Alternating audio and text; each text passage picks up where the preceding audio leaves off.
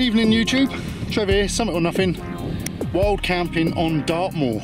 I'm in the Naturehike Star River 2 today, and it's quite gusty, so I thought it'd be a good test in the wind to see how that holds up. So we'll have a look at that.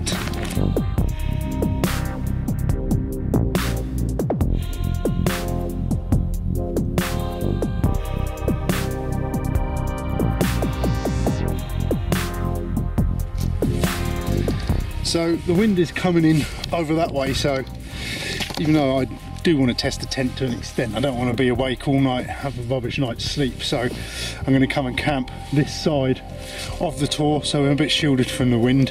And this looks like a half decent area. It's not completely level, but there's not so many stones here as there is over there, so I'm going to try and pitch the tent here somewhere.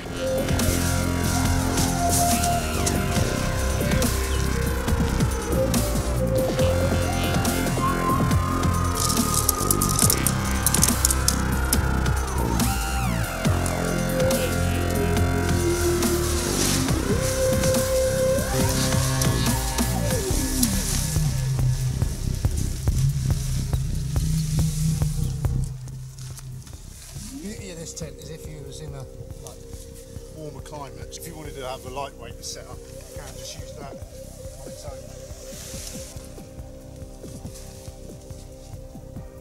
I've got the outer skin on. Now to get the inner skin put in and clipped up.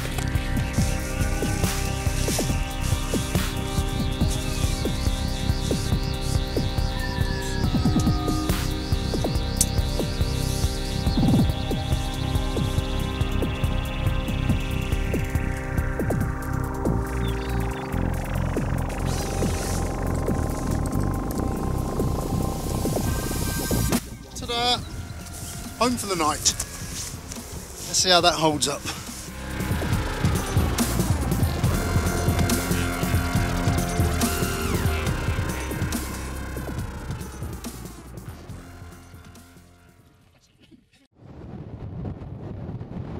It's 1:30 in the morning. The tent, it's alright. It's a bit flappy. It's got those slow flaps around it, hasn't it? And they, yeah, those flaps around the bottom of it are for layering snow on top. If you're camping in the snow, it will stop snow going underneath or something.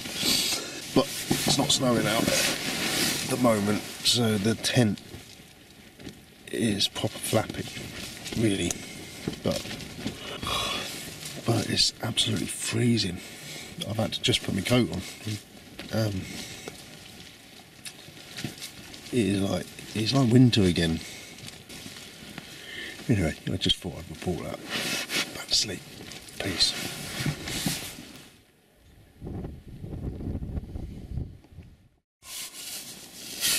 Morning has arrived. 5:30 in the morning. It was cold in the night.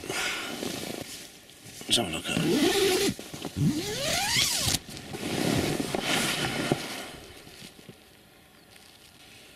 Misty.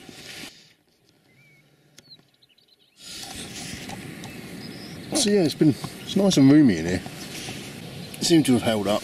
It wasn't really much of a test for it in the wind after all. I thought it was going to be. Just a lot of noise, those flaps. But I actually like it. I like having the side door to get in and out as opposed to the end. Well, I've got two side doors should I need them, but I suppose what I could do is open this door now.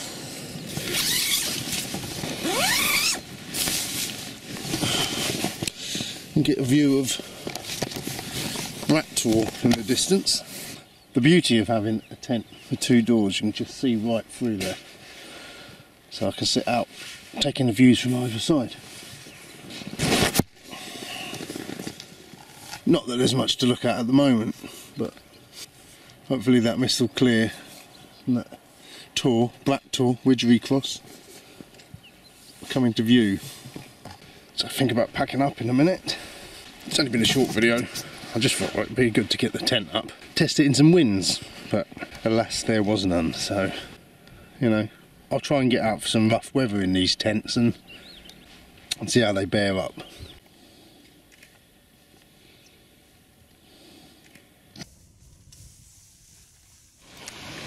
So that was the Naturehike Star River 2.